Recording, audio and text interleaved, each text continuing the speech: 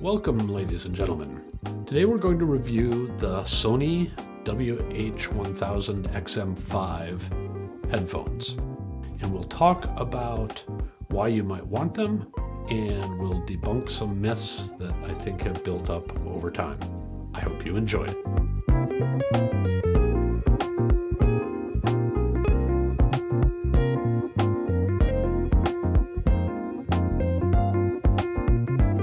The Sony 1000XM5s are the latest in a series, the fifth in a series of wireless headphones that Sony has built. And I think they're aimed at the traditional listener on the go who cares about quality and who cares about features. In the US, their list price is about $400. They run off of a Bluetooth signal. Generally, you can hook up cable to them. They have noise cancellation. They have adjustable frequency response, and they're quite lightweight. It's a new design from Sony, and I thought they were, pretty comfortable for a long period of time. And yet there's just enough clamping force here on, I'll put them on the right way. How about that? There's just enough clamping force that, they don't really want to move around on your head, but I would not recommend them, which is the case with a lot of headphones, frankly, as workout kind of headphone, or, if you really move around a lot, bending over or dancing around the room or whatever you might do. Anyway, nicely done, nicely built, contemporary style. There you go. There's, not much more I can say about it. Okay, next up we will talk about the reputation of these headphones and then try to establish how they really work.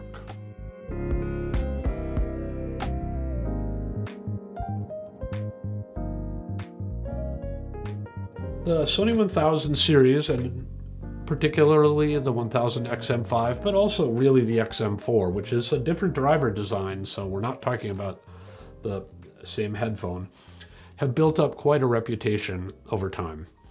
I'll put on screen some quotes from numerous reviews that the headphones have received, and you'll, I think, see what I mean. Superlatives are the order of the day.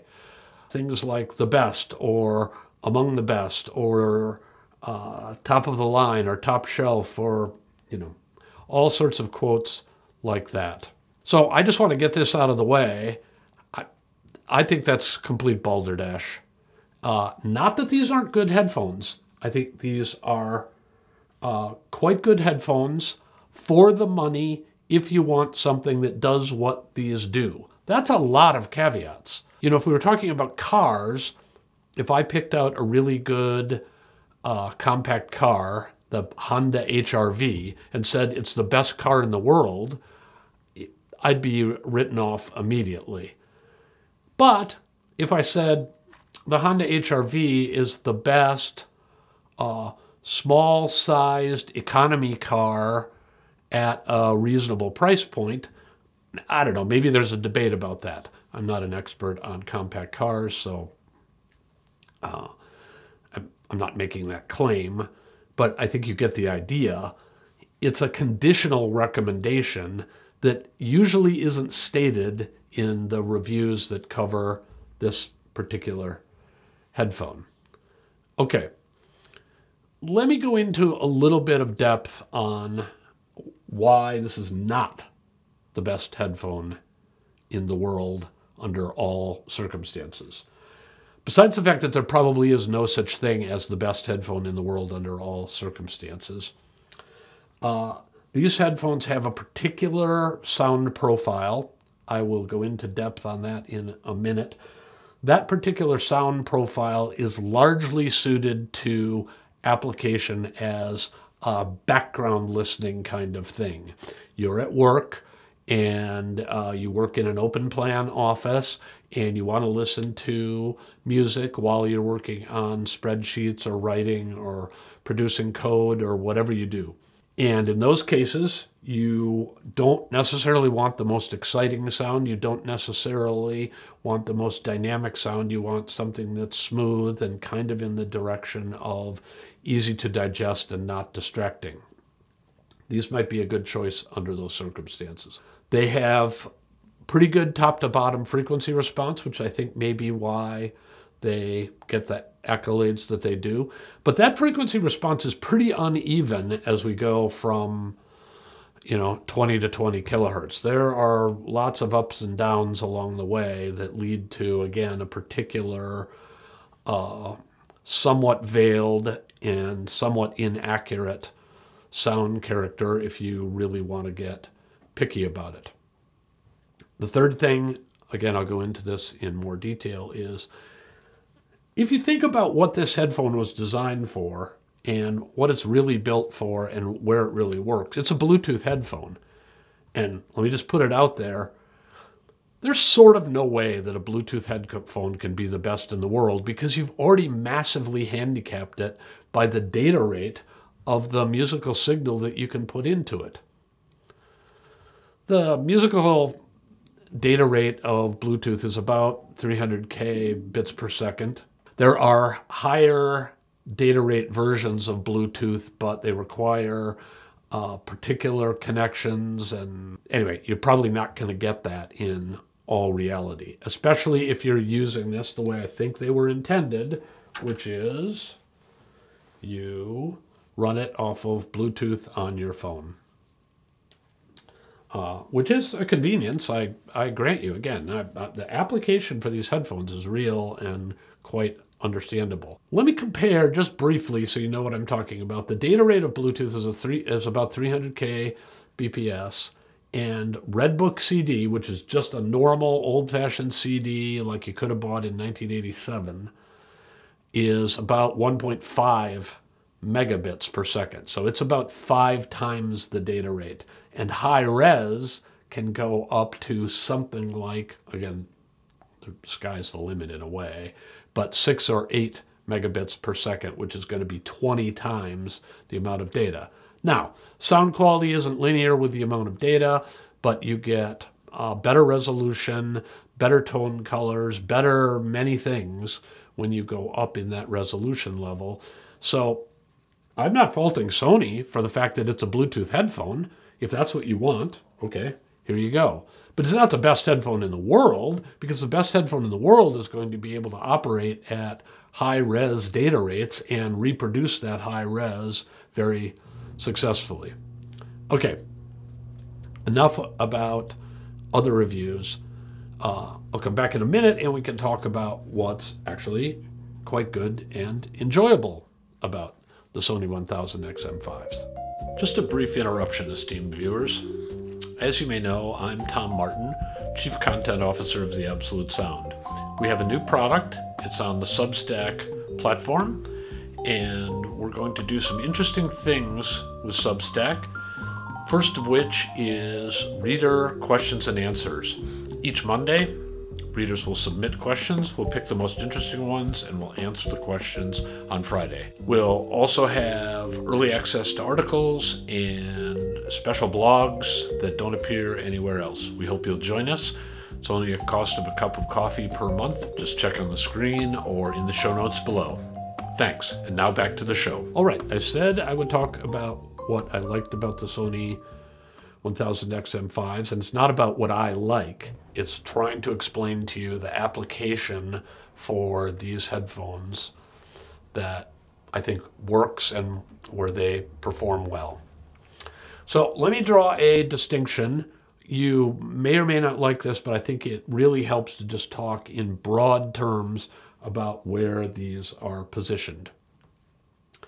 Having listened to, over 100 headphones in my reviewing work, I'm going to come up with a broad summary idea. There's a group of headphones that I think are aimed at a sound profile that I'm going to call warm and soft. These are in that category. As I said before, I think the warm and soft profile is one that can be enjoyed if your primary listening mode is kind of as background music. You're doing something else, reading a book, working on a computer, commuting, whatever you might be doing. That warm and soft profile works very well there because it's not too dynamic, it's not too punchy, it doesn't surprise you or interrupt you, and it's, you know, it's warm and soft and quite enjoyable, you know, just like a comfy sweater. Okay, there are two other profiles, though, that I want to talk about, and I'll refer to these in other reviews just to help you kind of position headphones in the landscape. The central one I want to talk about is what I'm going to call dynamic transparency. In my experience, the best headphones in the world, and they're often quite expensive, the best headphones in the world are trying to have a high level of dynamics and a level of transparency that reveals something as close as possible to the original performance as recorded. That means they're going to have a very low noise floor. That means they're going to be able to resolve low-level detail. That means they're going to be able to deliver dynamics very strongly without distortion. That means they're not going to blur instruments together. That means that the diaphragms aren't going to vibrate and get confused. And it often means they need significant amplification because the amplifier has to be able to follow the game as well. So that's the dynamic transparency profile. These are not, in my experience, in that category. The third category I'll talk about and refer to, because there are a number of headphones designed around this idea, is one I call mid-range focus. There are headphones that have a little bit of roll-off in the bass, a little bit of roll-off in the treble. They bring the focus into the mid-range, and the manufacturer has concentrated on mid-range purity and mid-range accuracy, and that tends to be very important in reproducing music. And if you were a designer, you might realistically say, hey, there are trade-offs in how I make these headphones, and I'd rather get the core band of the music right because it takes a lot of extra effort and it can sometimes get in the way to get the low frequencies and the high frequencies nailed and balanced out with the mid-range. And I don't have the budget to be able to do that, so I'm going to give you what you really need and not let this other stuff get in the way and distract you. So that's the mid-range focus kind of profile. We'll talk about more headphones that fit in that area. These do a pretty nice job as warm and soft headphones. I would say there's, as I talked about before, there's good bass balance. The overall frequency response is relatively level. And the bass, I think, is balanced in such a way that you won't be distracted by the fact that many people are accustomed to slightly elevated bass, and yet the bass, I don't think, super gets in the way. They are noise canceling, which from a resolution standpoint would seem to be nice.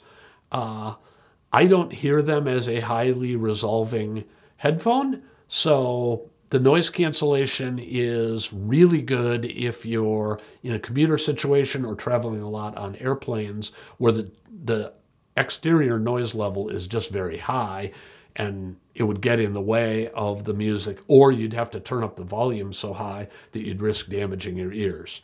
So if you're using your headphones on airplanes or in mass transit or at brew pubs, you know, noise cancellation is a thing.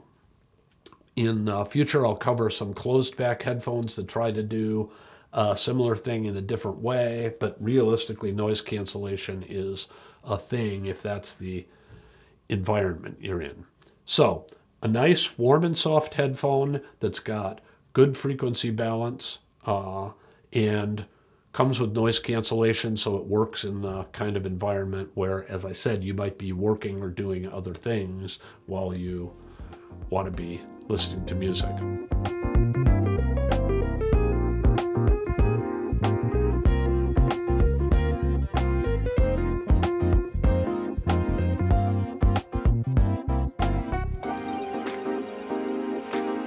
Sound quality.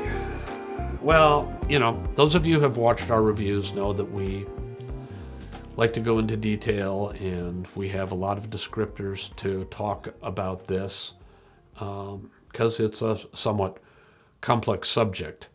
But I do want to say that these Sony headphones, and Sony makes many headphones and historically has made many very good headphones, have nice, somewhat polite sound quality, but there's if you really are picky, there's a lot to be desired here. Let me describe this in a few ways just to give you an idea. As I said, the bass is a little bit on the warm side, but the big problem is the bass isn't really very well defined. You don't get the sense that you're hearing a plucked string on a bass guitar with overtones coming through the way it would when you're actually listening to bass. It's not quite, you know, a turgid thud, but, you know, there's some lack of definition in the mid and upper bass that would really give you the sense of real instruments.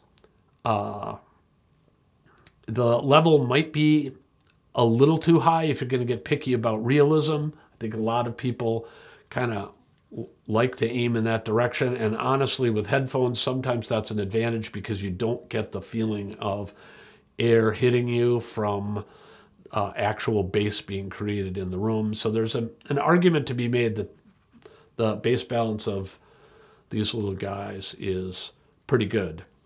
Now, while I'm talking about balance, you should know that the 1000XM5s have an equalizer in the app, and you can do some tuning of the tonality of the headphones to suit your needs. I made a few adjustments, but I didn't really find that the frequency bands were narrow enough to really nail down what I would have liked to have done or to overcome some of the limitations here. But it's not a bad thing, and you know, a tweak of 1 dB here and 1 dB there can make the difference between I can't listen to these, which with the XM3s I just never could make them work. With these, a little tweak here and a little tweak there really helped me to get to a point of I can really see this. This could work under the right conditions, but you're not going to be able to solve all the problems of driver design and Bluetooth limitations using the equalizer settings. The mid-range has a kind of hooded sound. Again, I think this is due to you've got frequency response deviations in each band, and so to my mind, somewhere in the upper mid-range, it feels like there's a little bit of roll-off, and voices and some mid-range instruments like piano sound a little bit more like this than they do like this. And, you know, it's not tragic. It's probably not going to annoy some of you, but relative to the best headphones on offer, yeah, they're not at that level. The treble can sound a little bit splattery. I don't know that that's the headphone.